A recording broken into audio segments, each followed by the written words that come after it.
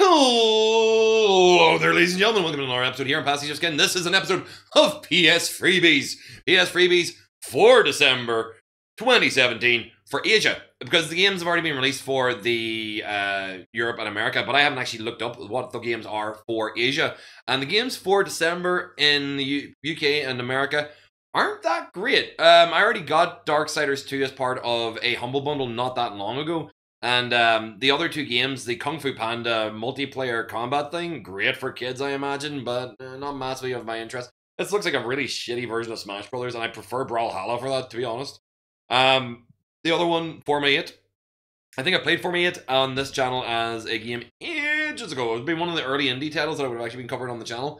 So, no big surprises there. It was actually like, don't touch the walls! The game, which interesting enough concept. There's a lot of games that actually have that same kind of platformy, explory style. It reminds me of, what was it? Jet something or other. It was on the NES. It's like a lunar lander style game where you actually had to like jump from place to place and go down into caves and not touch the walls and shit. Yeah, that was what it reminded me of. Forma 8 is very, very similar to it. But what we're here to look at is the PS Plus for Asia.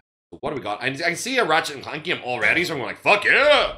I haven't played a Ratchet and Clank game in a long ass time. If this is like one of the really recent ones or a remaster of the old ones, that'd be pretty cool. So yeah, literally the Ratchet and Clank one based on the movie.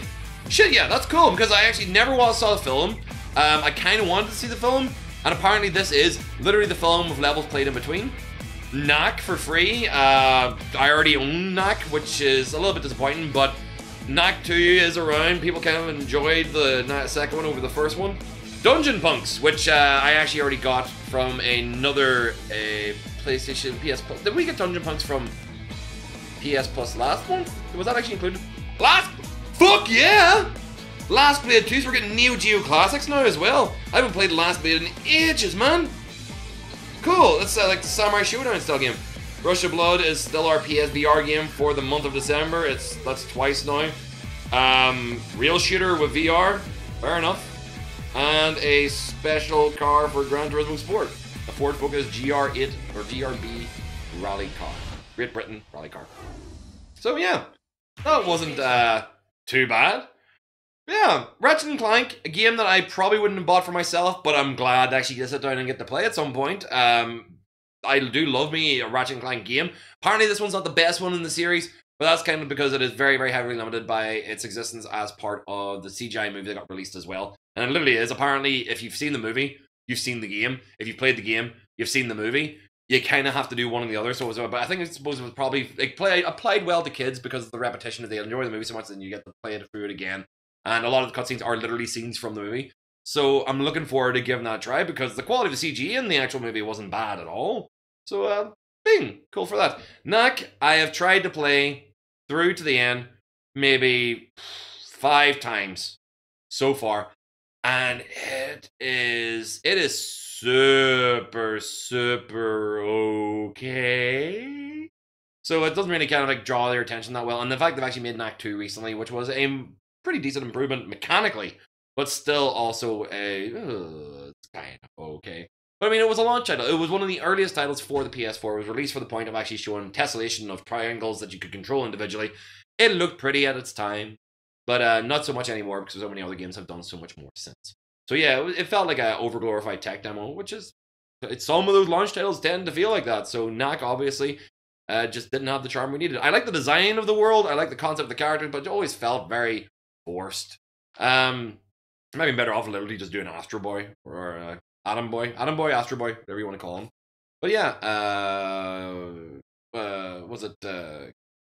I was like something Techikono Adam or something like that is actually the Japanese name for him. But yeah, Ratchet and Clank, happy with that. Dungeon Punks, we already have, so we can actually literally play that as a PS freebie game very soon. So we should check it out here on the channel whenever it does pop up. In fact, I might put a little ding up there in that corner for you to actually hit for Dungeon Punks because it'll be a linked title. And Last Blade, shit yeah. I know it's an old as fuck game and it's dirt cheap, but I like seeing those Neo Geo games showing up on PS Plus because they're the kind of games that I probably might not ever put the money into to buy another emulated game like that.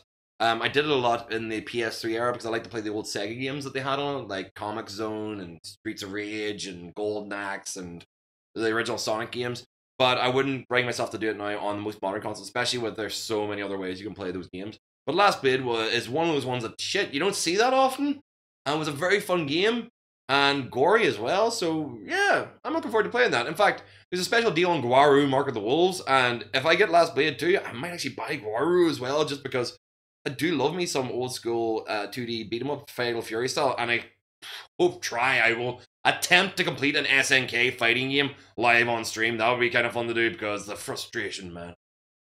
Fuck SNK bosses. Fuck them right in the ear. Fuck Rugal. Fuck Geese. Fuck whoever the hell's at the end of Last Blade 2, because I don't even goddamn know. But we'll hopefully see them very soon whenever the games come out on PS. But yeah, that was the PS Plus games for December 2017 in Asia. Again, better than most other months in other countries. And in the end up, I got 2 titles that I'm super hyped for, and the rest of it, I'm cool to get it. I'm happy to have it. In fact, I think I actually own NAC on my Hong Kong account already, so that'll be a waste, because I'll have already purchased it. But outside of that, zang! Let's check it out whenever they actually are available. If you want to see more stuff like this on the channel, make sure to subscribe. I do a PS Freebies video nearly every month. Not every single time, unless there's something like gratuitously off the board, and especially with the PlayStation Asia stuff, I tend to do one every single month to just kind of cover the stuff that's actually available and have my opinions talked about it, especially the fact to encourage you guys to go and get a 12-month subscription with PS Plus in Asia. God damn, it's cheap. It's like 20 bucks. It was literally like 20 bucks for like 4 weeks there, because they had a special 25% off deal going. And you can currently buy, if you're at all interested in Destiny 2, you can buy Destiny 2 and the 12 months for the price of buying Destiny 2 if you haven't already bought it already, which, to be honest, most people who would be buying it now are late arrivers to the actual horribleness that is Destiny 2. But yeah, you can still buy it for dirt cheap. It's like a lot cheaper than most other countries, and you get a lot better games month by month in the actual service. So yeah, thank you very much for watching. If you haven't been watching this on YouTube, there'll be a little button up there you can always hit to actually support me. There's always going to be a box right here that'll actually be other PS freebies. Over the far side will be the most recent video on the channel. And here there'll be a video just for you that actually is based on YouTube analytics and the things you do in Google and all that other stuff, kind of combined together into big data, and it picks someone that actually you might be interested in and places it right there. So I'd recommend you click that one, check it out, and I hope to see you all in the next video. Bye.